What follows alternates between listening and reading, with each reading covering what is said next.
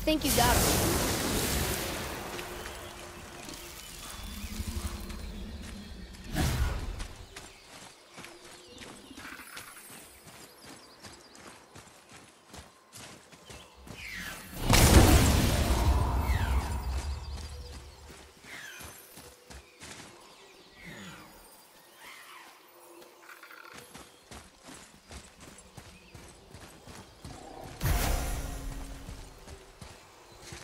Here, boy.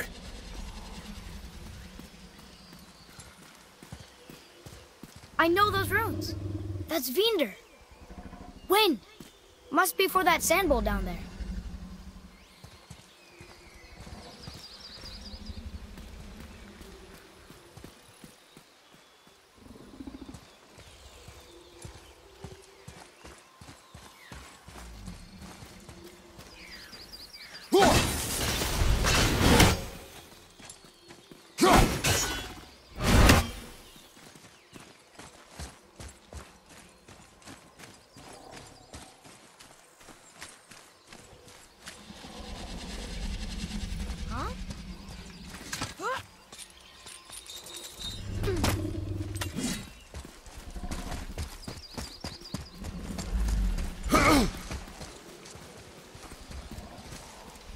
What does it say?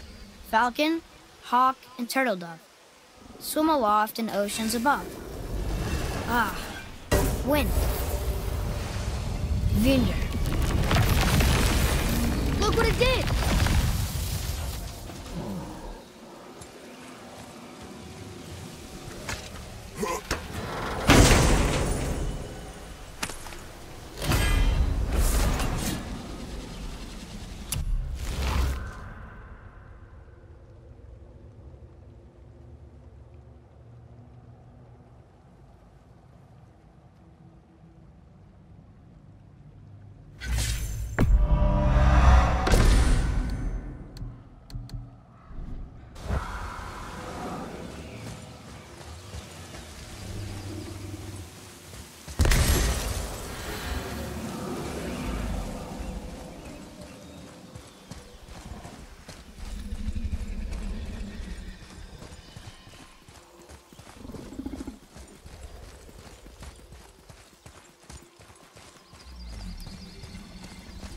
What does it say? Yes, sir. Say eternity things upon all who trespass.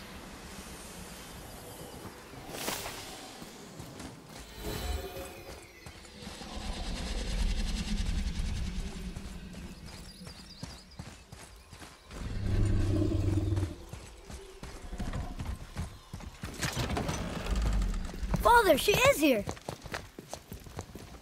It is so good to see you again. I knew you weren't dead. Hello. Oh, can you bring a head back to life? I'm not sure I understand what... Wait. Where did you get those? The arrows. Give them to me, now. They were a gift. Do as she says, boy. These arrows are dangerous. They're wicked. You find any more, you destroy them, understand? Do you understand? Say it! I understand. If I see them, I'll destroy them. It's all I ask. Forgive me. Please, take my arrows in their place. I have no need for them anymore.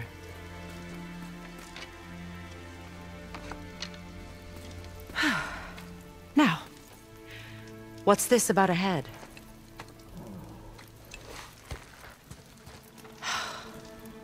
Do you have any idea who this is? Did you kill him? At his request. He claimed you could revive him. Me? Are you sure you heard him right? Please? Take him to the table. Mímir. It's been a long time since I've practiced the old magic. Hold him there. Let's have a look. Well, thankfully his head hasn't decayed much and his brain is still intact. Nice clean cut. Cutting off his head of all people. I sure hope you know what you're doing. Now, hold his head under the water and don't let go. I mean it.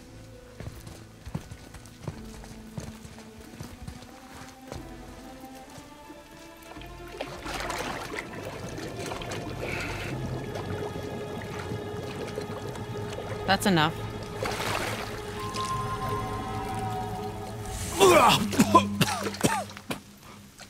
It worked! Let me see him. Mímir? You there? Yes. Good. Oh. Hello, Freya. Been a long time. You look well. What I did for them. As far as I'm concerned, death suits you better. I'd bow if I could, Your Majesty. Forgive me. Had I known the witch in the woods was Freya herself, I never would have suggested this. Freya? The goddess Freya? You didn't know either? Sorry. When word gets out that Mímir is free, the wrath of Odin won't be far behind. You are God. Leader of the Vanir, once yes, but no longer. You did not think it important to tell me. Are you really going to lecture me about that? We are leaving, boy. But... Now. You're welcome!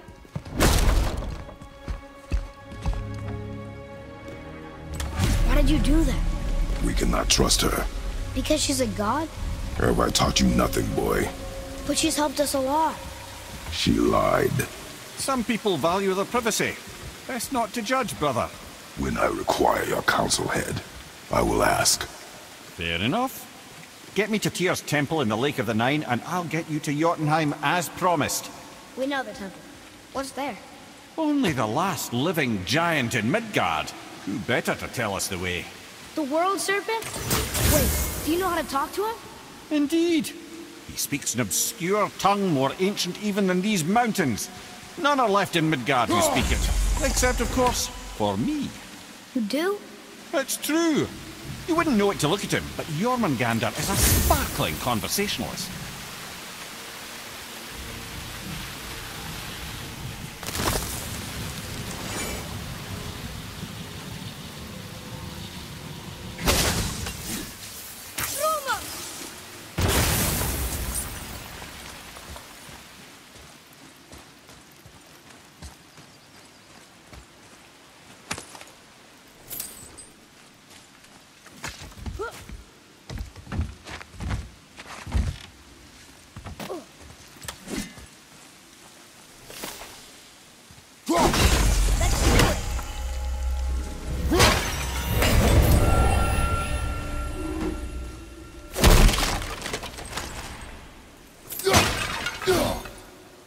Look here.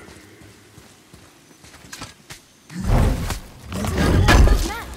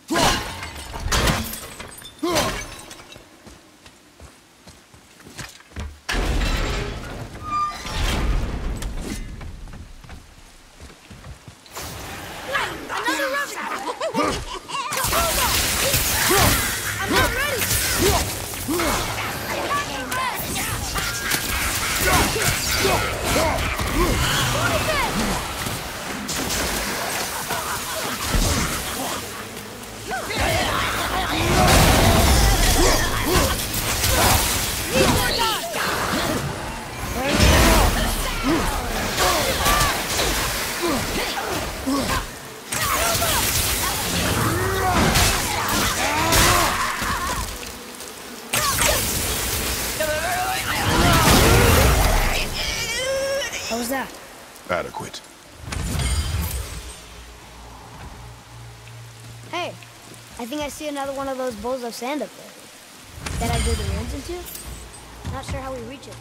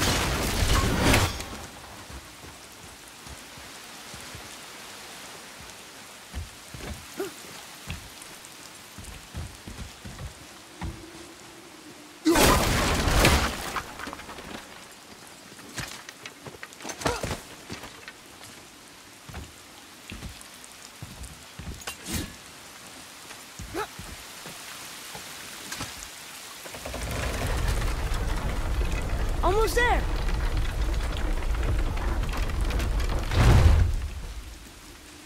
Huh? It is!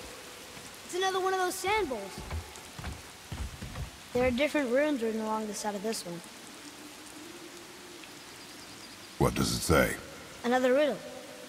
Feed me not, we both are doomed. Overfeed me, all consumed. The answer might be near, like the other.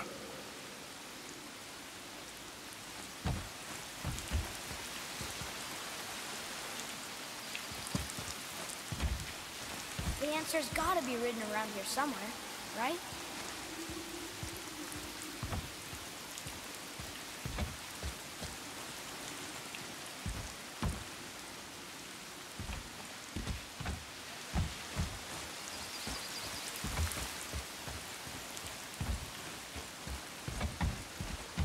Wait, I think I see something on the ceiling. But it's blocked by those wooden boards. See there?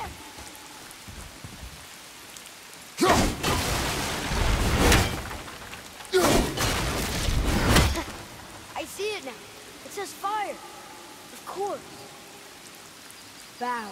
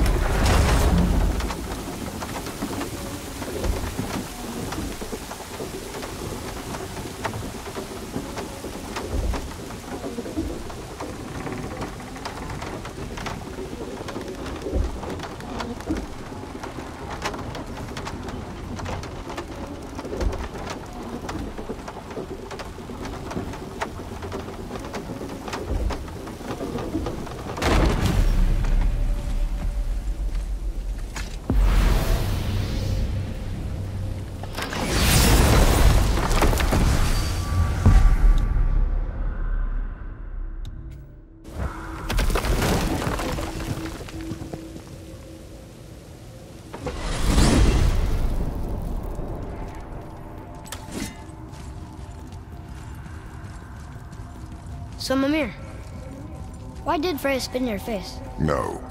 Speak of Baldur. He claims nothing harms him.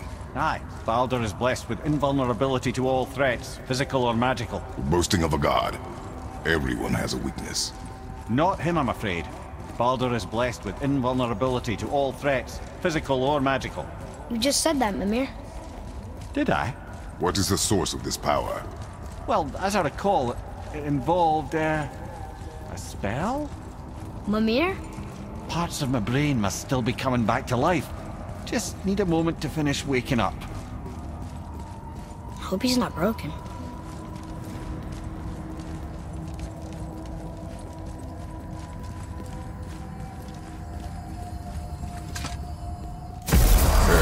How do we speak to the serpent? There's a horn on a platform at the middle point of the bridge. Take me to it. Finally! That horn!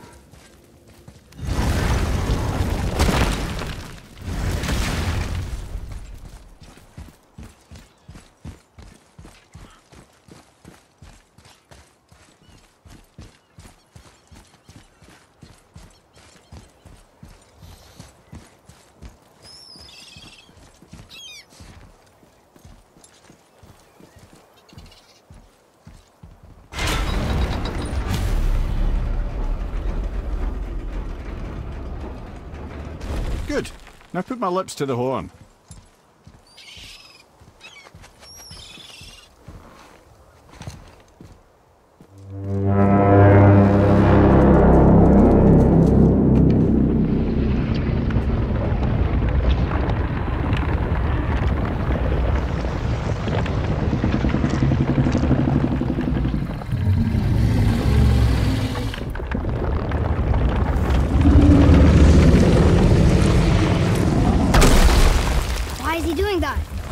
Odin had that statue made in honor of Thor. And seeing as the world serpent absolutely abhors the fat dauber, he was probably sick of looking at it. But doesn't that hurt? Well, he and Thor have a bit of an unpleasant history between them. Or they will, anyway. So I guess waking up to see it was worse than the thought of lumps of solid stone passing through his gullet. You want me to ask him? No. Our only concern is Jotunheim.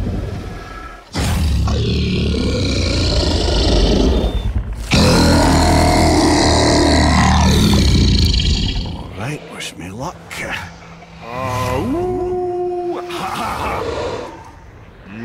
Mímir and Mímir.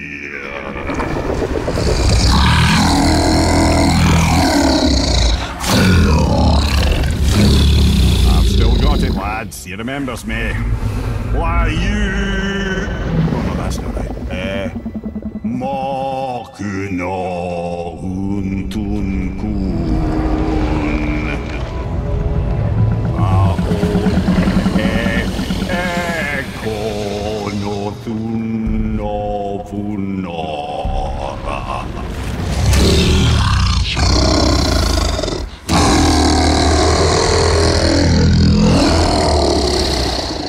He knows the pain of your loss. He will help you.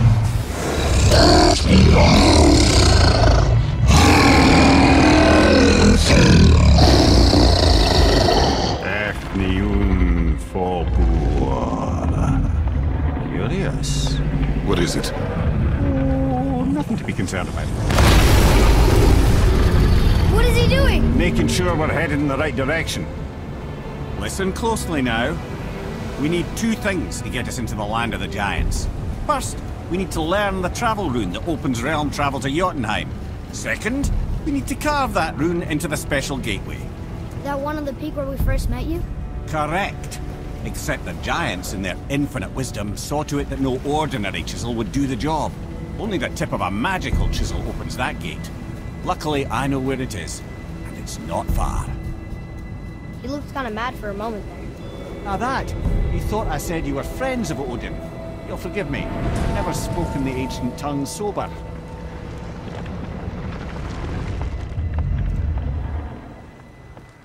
Wait, look!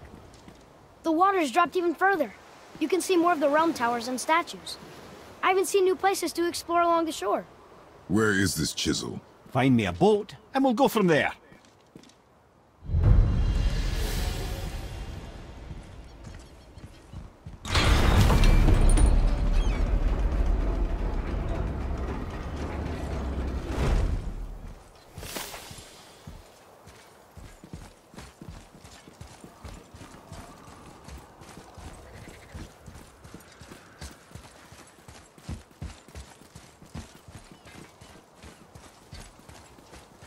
So when we get to the boat, we can either look for that special chisel now, or go exploring for a little while.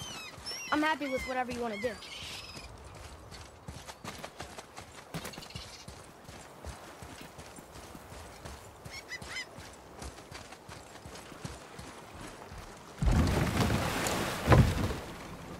Which way to the chisel? Keep rowing towards the statues of the oarsmen, then thread past between them.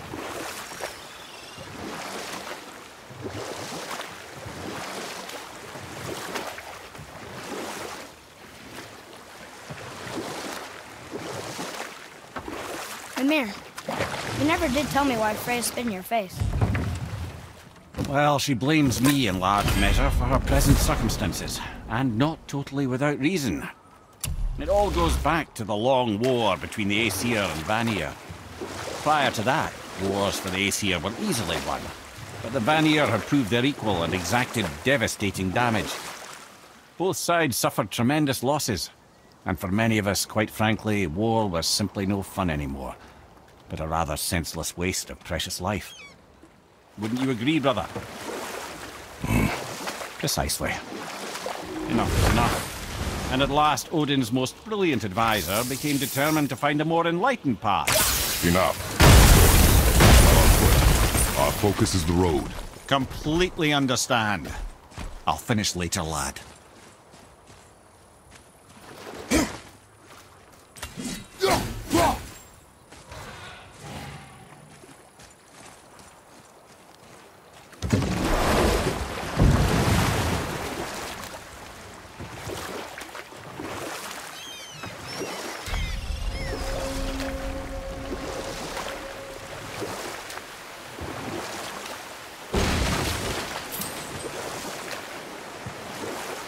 Mímir, you were in the middle of a story before. So, how did this advisor of Odin's try to end the long war?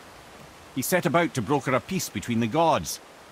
It took some convincing, but ultimately Odin was persuaded to marry his deadliest enemy, a certain Vanir goddess, legendary not only for her fertile beauty, but her genius at the very Vanir magic that Odin had long aspired to master.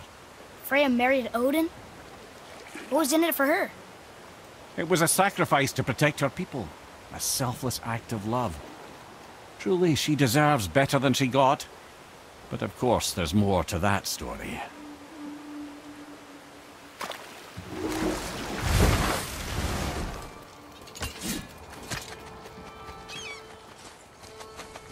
Gulvik, you were taken from this realm too early. You who walks among the living! My beloved Gulvig calls to me. She yearns for peace, yet her remains lie in pieces. I beg of you, make my Gulvig whole again. You want us to collect her bones? Gross. Gulvig's Sather magic knows no bounds. She can reunite you with those you've lost. Really? How? Boy. I can smell your grief, child. Rest assured, her magic is strong enough to create bridges between life and death. If only for a short while. Boy, we are leaving. They've taken 3 of Sweet Gulvig's bones and spread them across the lake. Bring me her bones, child. Gulvig will reward you.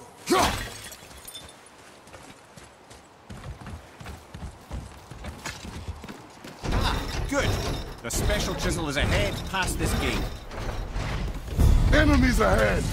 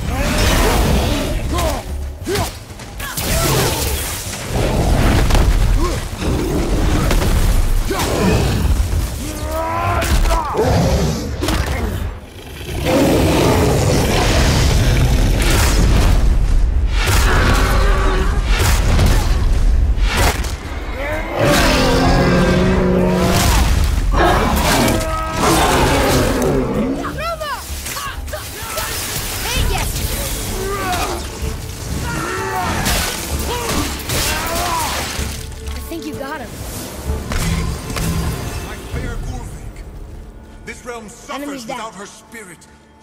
Father, maybe we should look for those bones. Why? Didn't you hear him? We could talk to Mom again. If we keep an eye out Look while if you wish, boy. I will not be distracted by this fool's errand.